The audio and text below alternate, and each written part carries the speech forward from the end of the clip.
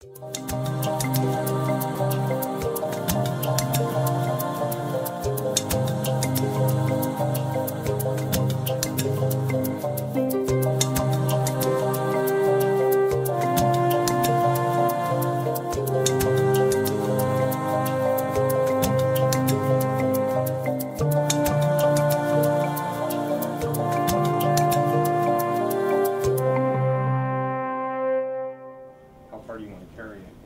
thing that sometimes throws us back is they ask for RT for a neb.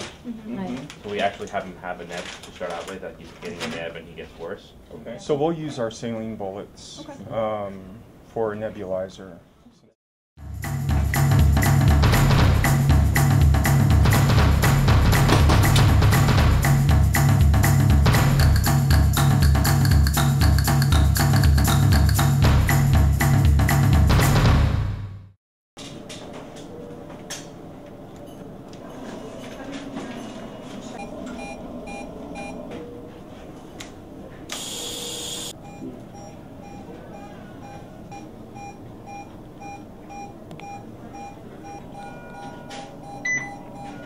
Oh, so you would.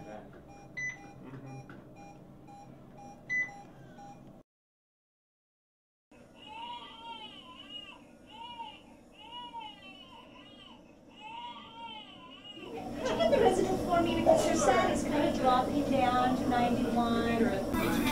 What's going on here?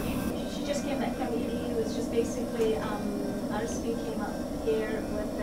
Did you say RSV? Right. His respiratory, his heart rate's increased and his respiratory rate's just retracted a little bit, flaring. Bad breath sounds on each side, kind of wheezy and coarse. Have we gotten a chest X-ray on her? No, not yet.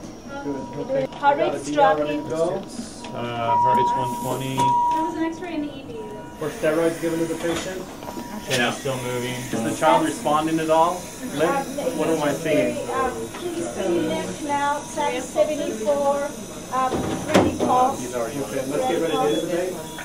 Yeah, I got the feed for you. We have a good IV that's running here? Yes, we got a good IV going. Good, let's drop some tube. We're going into this one with Okay. Do you want pattern here.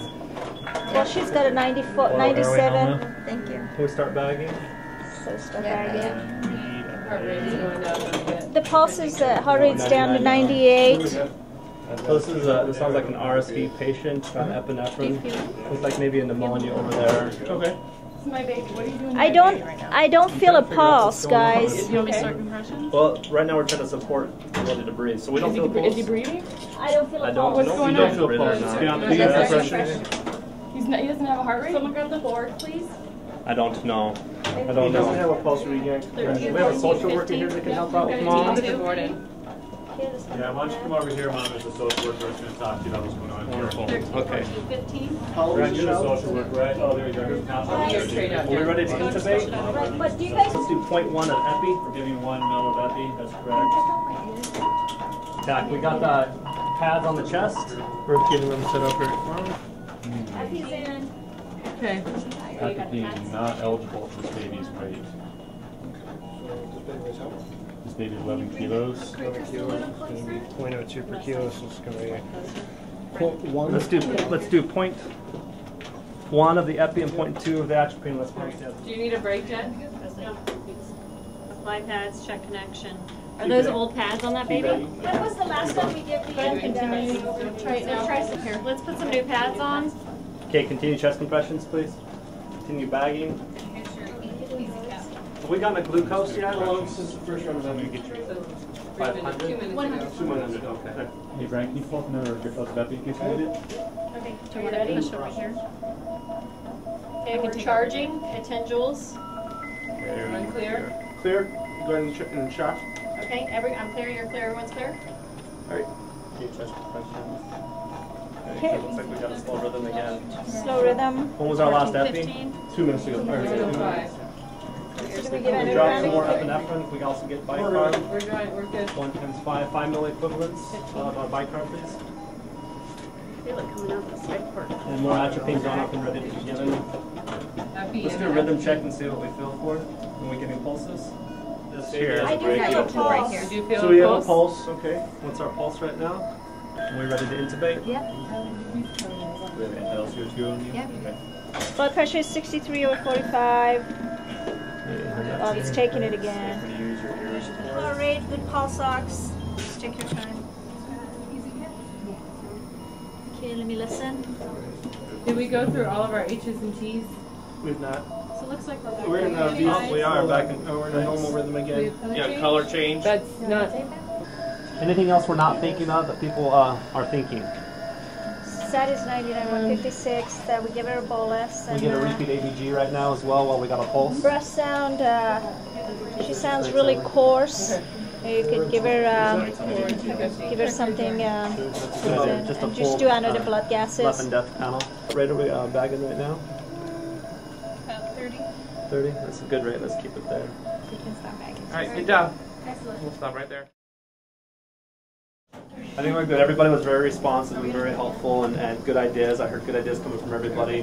One thing that I really liked about this room was it wasn't noisy. Not everybody was yelling. That's so unlike most codes, right? Everybody's yelling and screaming, and people were listening and communicating and good input from everybody. It was nice. I kind of sensed that a lot of the equipment that we need often doesn't work the first time. Like one of those stylettes has a lowered bulb. We had a hard time with the pads being placed initially, and that's very realistic. That's how it goes almost every time that you have equipment failures. So everybody seemed to be able to jump on and fix those problems readily. That was nice.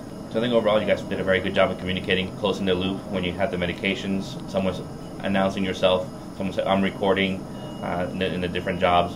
I think that's when you come to the code, always announce yourself that you're coming in. So when pharmacy arrives, say, pharmacy's here. That way the person running the code knows who do you have available. I think you guys sort of fell into your roles. RT was doing the bagging. You always tend to go a little bit faster, especially for a code, so that's the one thing try to keep in mind when looking at the rate, and I think you guys were doing a good job trying to coordinate it with compressions. I think everybody sort of fell into the roles. You had someone administering meds, someone was doing compression, someone had the airway, someone was running the code. If you're running the code, the one thing you try not to do anything. So if you're going to run the code, give Ryan the intubation, or let Ryan take over running the code, because you want to be able to be the person that sits back, especially when you have enough people. Because when you're intubating, then you sort of lose track of medications, of time, because you're focused on that one. So if you have plenty of help and you're running the code, assign roles for that. So you had a lot of help. You had RTs here, you had pharmacy here. How did you get everybody here, Travis? Pharmacy was here initially, and then there was a whole bunch of other people that here, and respiratory was here initially, and then we called for right. So I pharmacy. had another nurse we called the code, and then we had another nurse to get. I would just say from a standpoint of clarity when that epi-drip issue came up.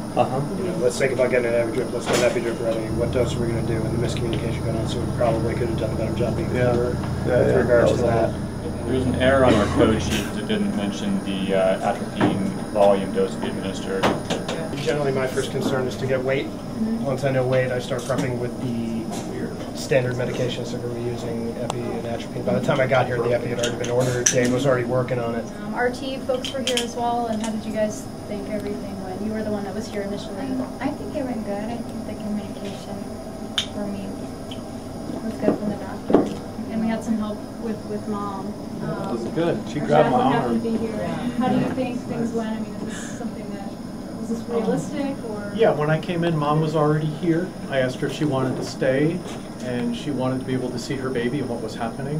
When you went to intubate, sometimes that's really uncomfortable for parents to see that, so I made sure she knew what intubation was, made sure whether or not she wanted to see that, and she did.